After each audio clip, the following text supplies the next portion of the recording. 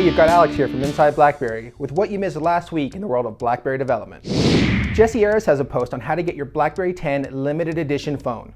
Remember, you can apply for the phone at any time, but your app must be submitted to BlackBerry World by Monday, January 21st. Our man in Brazil, Demian Borba, is back from Las Vegas with a great post on how to use the BlackBerry App Generator to convert your social content into a BlackBerry 10 app in just 10 minutes. What's even better, you're not just building for BlackBerry 10, you're building for BlackBerry 6, 7, and BlackBerry Playbook all at the same time.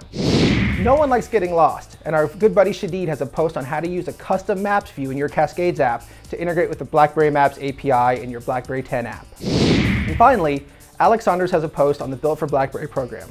Apps certified as Built for BlackBerry showcase the best of what can be done on our platform by our developer community. And we're really excited that the first round of developers have been notified that their apps have been certified.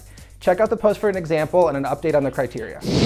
That's what you missed last week. Be sure to follow us this week for exciting updates for the BlackBerry 10 SDKs as we get ready for the BlackBerry 10 launch January 30th.